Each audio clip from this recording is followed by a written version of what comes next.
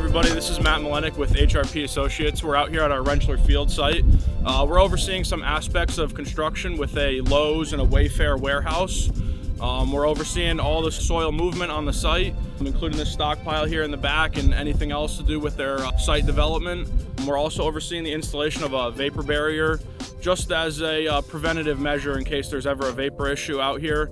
It'll be all sealed up with vapor vents out the roof, so there'll be no issues. Yeah, so enjoy some drone footage that we took while we were out here today, and thanks for watching.